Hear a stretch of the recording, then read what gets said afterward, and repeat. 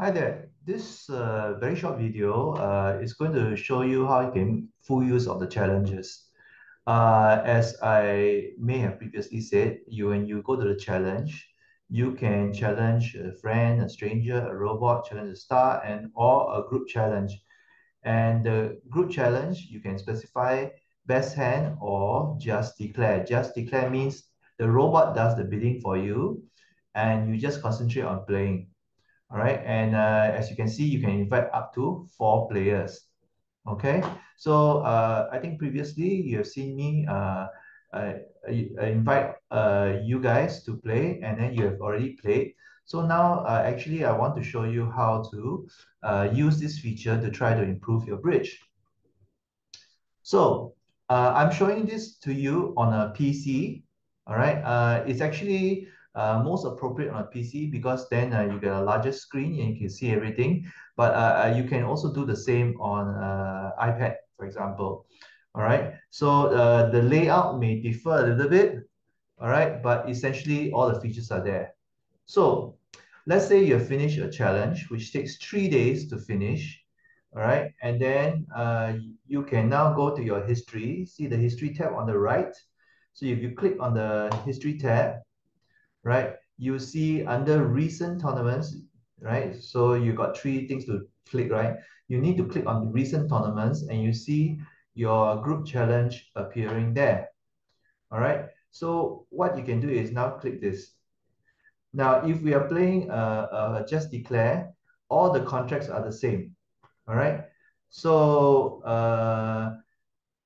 um, for example, and let's say, for example, board one, right? You can see that let's make this a bit bigger, right? So, for example, you can see that for board one, this is the board that was played.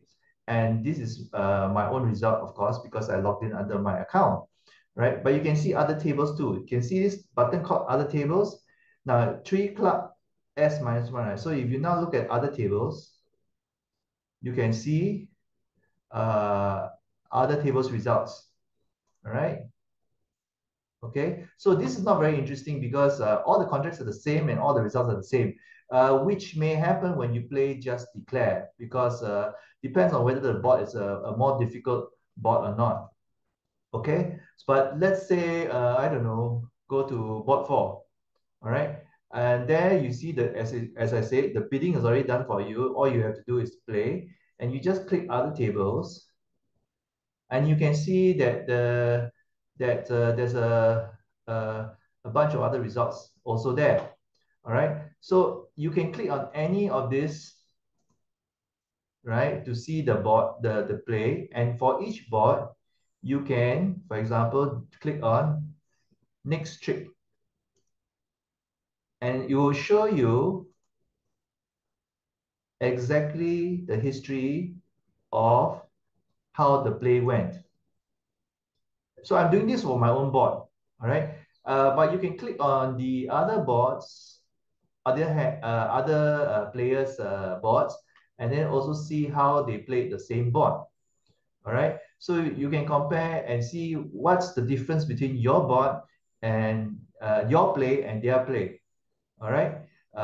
And there's another thing you can do besides just comparing with the other players, right? You can do what is called double dummy analysis, right? Now, a caution here, double dummy analysis just shows you the best, the optimal play, right? Uh, if the computer can see everything, all right? So, for example, it shows if you see a 4 here, it means that if the based on a contract of 4 spades, you would go down 4 tricks, 4 tricks, 5 tricks, 5 tricks, and so on and so forth, depending on the card that was played. All right, and this is in theory only. All right, since the robot can see everything, but it's kind of useful just to see, for example, the numbers change. So right now it's at -5, right? So you can see where the number will change to something different. Okay, so right now it's all five.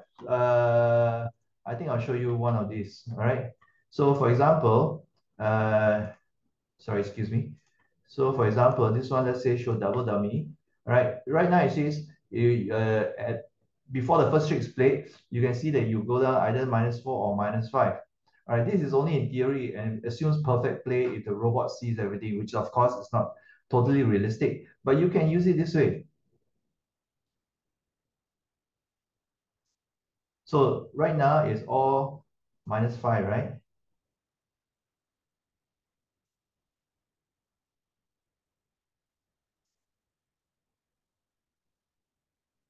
Okay, hang on. We're going to wait for a key play here.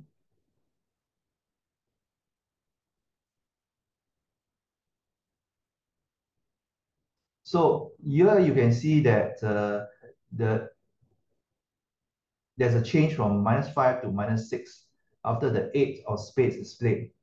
All right. So you can see that this would be the key play that cause you to be different from a -5 contract, for example.